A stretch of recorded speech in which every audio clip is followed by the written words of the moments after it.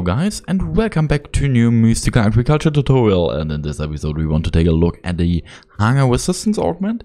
And the Hunger Resistance Augment is made in the infusion altar by 1 unattuned augment, 4 Imperium Essence, 2 Pumpkin Pie, and finally 2 Mushroom Stew. And you can only install the Hunger Resistance Augment on an Essence Helm.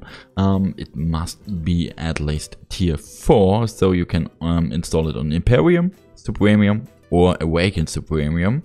And the Hunger Resistance Augment is not that powerful, you should mind.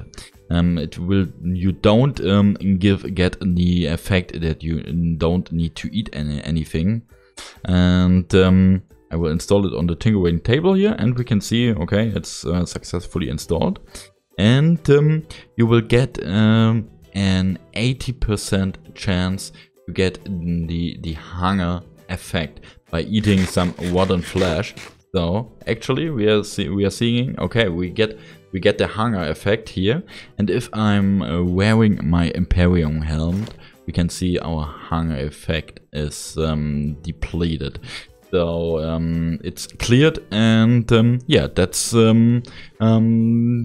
yeah, what the Hunger Resistance Augment is doing. You are resistant to the hunger effect and nothing more. And yeah, thanks for watching, and bye.